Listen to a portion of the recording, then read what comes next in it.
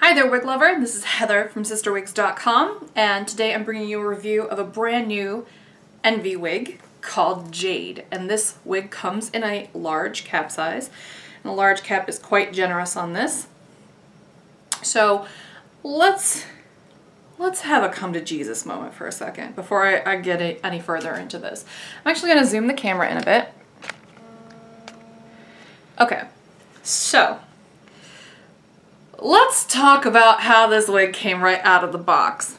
It didn't come with a part at all. It was all just brushed straight up, which makes this look like Valley of the Dolls hair. I also think that this lace front, it's not my favorite thing in the universe.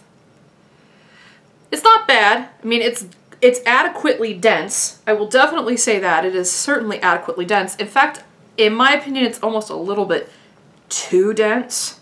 When you get a lace front, you don't want it to just look like it's a continuation of the monofilament top. So I think that whoever buys this might want to do two things. I'm trying to like make it show up as two fingers, but it didn't really turn out too well. But you're going to want to try to do two things. First thing you're going to want to do is probably trim this lace just a smidge so that it goes right up to that hairline, though that's not a requirement. As you can see, it once you press it down, it blends in pretty well, so you don't really have to do that, though I technically would if I were buying this wig. The other thing you may want to do is either retrain the hair to go down a little bit over the lace front to look a little bit more natural, or you may want to actually modify the lace front by trimming out some of these hairs. You can do that by plucking them.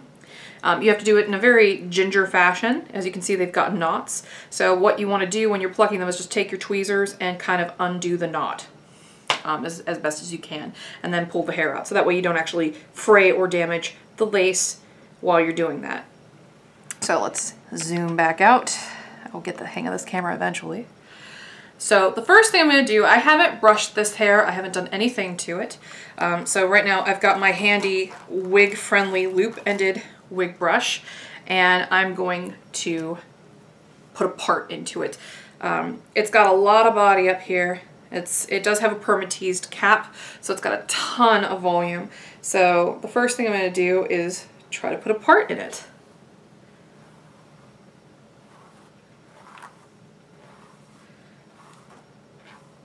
So that way maybe it looks just a little less Patty Duke. Not that there's anything wrong with Patty Duke, but if you're not really going for a vintage look, this wig will require a little bit of styling and a little bit of TLC right up front. But as you can see, it's already starting to look a little bit better, and all I did was put a part in it. So let me go ahead and fluff it a little bit now that I've brushed it out a tad. But because this wig looks so, you know, Barbie dream house when I first put it on, I wanted to show you what it looked like before I brushed it, so that way when you buy this and you take it home and you put it on, you're not like, oh, this looks so much different than how it looked on Heather. And I want you to see exactly what I do to make it look a little bit more natural.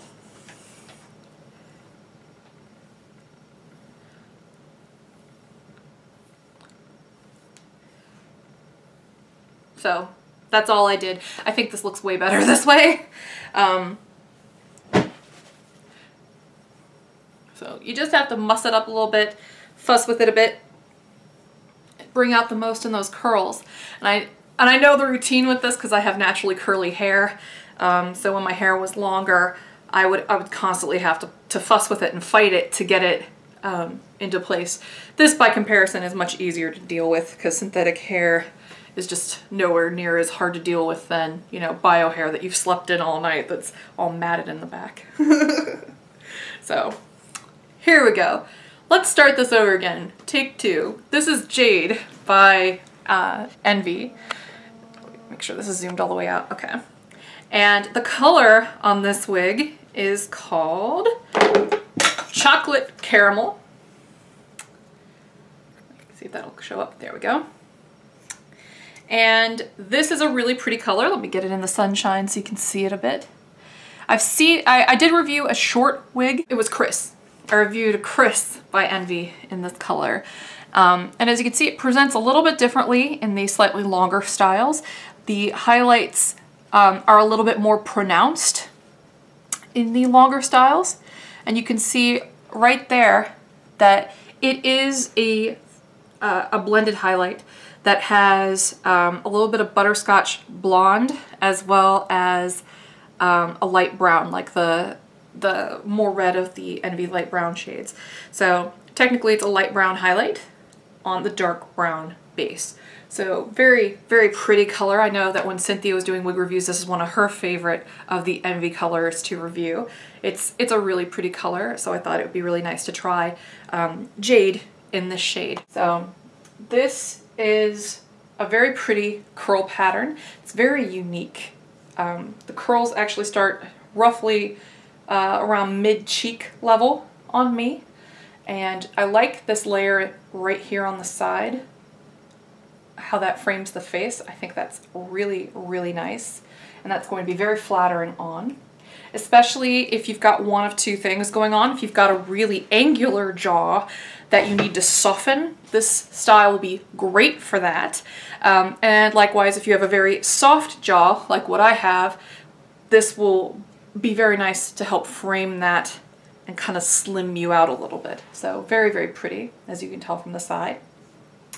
The curls on Jade are huge. Very, very big, voluminous curls. And you can play with that even more if you want to make it look a little bit more like the manufacturer photo, which the wig in the manufacturer photo obviously has been styled. It's been played with extensively to get it to look like that. I've done very minimal styling to this, and I wanted to make sure I did it all on camera so you could see what I did. So it's very pretty, and the curl pattern is really relaxed. Here's the back. You get very nice movement on this one. And the layering back here is very pretty. The length is also really nice on this wig. On me, it's just at the shoulders. So if you're looking for a mid-length cut that is flattering and has a little bit of a curl, but won't break the bank and has plenty of volume, here you go. This is a real treat for people who have a large head because it is a large cap size. Though I will say, for the record, that there are some other caps from other brands that are actually roomier than this, even though they're average sizes. So that's why it's so important, you know, that I do these reviews, I think, so that way I can tell people exactly how things fit on. For instance, I recently reviewed two Aesthetica wigs, Linda and Kira, and those are both average cap wigs, and the caps are larger than this large cap wig. They're huge. But yeah, this wig is very accommodating. I mean, look at how much stretch. That's a ton of stretch. Again, I can fit my whole hand in here. So it's definitely going to be really comfortable for people with large heads. And even though it's a large cap size, don't assume that it's going to have built-in sideburns. I get emails from people all the time commenting about if it's normal to not get complete coverage on the sides. That is completely normal. Not only is it normal, but it should kind of be expected. Women's wigs don't come with sideburns built in, and this one's no exception. So even though it's large, and even though it's got a little bit more coverage here on the side, it will not cover completely. So make sure you take a note of that. Sorry, my cat is playing with a Tweety toy. Make sure you make a note of that when you are choosing which color to buy. I always recommend picking one that's either rooted in the shade of your bio hair or very close to your bio hair overall. So, and then here's this side. Now because it's got a permatease top, you can basically part it in any direction you want. Though I always recommend staying away from center parts if you have a permateased cap. So I love the way this wig feels when I shake it like this. It's just got such a neat body to it. It's just, it's a fun wig. It looked kind of scary when I first took it out of the box, not gonna lie. And that's why I wanted to show you exactly what it looked like when I first put it on, because it was all combed back. It looked like a bouffant. It was kind of like, oh, whoa, hey. I actually think it looks really cute now that it's settled just a little bit. And you've seen it all here on camera. Now that it's settled a bit and I've brushed it and I fluffed it up on the bottom a little bit, I think this one's really cute. The front is 8 inches. The layer from the crown down is also 8 inches. So that just means it's evenly cut all the way around here on the top layer. The sides are 7.5 and the nape is also 7.5. So this is a very symmetrically cut sort of style. So now I'm going to take the cap off so you can see what the construction looks like. So the cap on Jade is large. It is a large cap and it stretches a fair amount. It is adjustable, much like a bra strap here in the back. And there's that tag. Here's that lace front. And one thing I will say about the Envy lace fronts, and I wouldn't be fair to you if I didn't mention it. One thing about some of the hand-tied elements of some of the Envy wigs is that some are done better than others. I actually think that the knots on the lace front of this wig are kind of big. They're kind of big. It's not a deal breaker because this isn't a hand-tied cap. The hand-tied portion of this wig is really minute, and in my estimation it's very easy to tweak this in a fashion that will look a little bit better. And the reason why this happens is because whoever's tying the knots just tied them too big. Probably just used the wrong knot pattern or something. I don't think it's a deal breaker. As you could see, I zoomed right in on the lace front on. So if you thought that that looked okay, you're not going to have a problem with it. The only reason why I'm mentioning it at all is because some people are very particular about their knots. They're really particular about it. And if you're one of those people, I wanted to make sure you knew about this. But if you're not, and having a lace front is basically just the icing on the cake, this is totally passable, and you know, I would wear this out in public. So it's just a matter of preference, okay? So here is the top portion, and where all this lace is, that's where the permatease is. So this wig has a ton of permatease in it. Just a lot of permatease. So this is not only a great wig because of the permatease and because of the volume and the large cap. This isn't just a great wig for women that have large heads. This is a fabulous transgender wig because I know that I have some transgender clients, and you know, I'm always trying to look out for things that might appeal to them. This was made basically specifically for that market. They're never gonna say that in the literature, but everything about this, from the Patty Duke presentation when you pull it out of the box to the way that the curls sit, I mean, it's just made to be very feminine and to accommodate somebody who might be looking for something like that. And it will work for both markets. This will work for somebody who is female or someone who's transitioning or has transitioned. So, and I hope that my female clients aren't put off by me saying that. It takes all kinds, and you know, lots of people wear wigs for lots of different reasons, and that's just one group of people who needs hair.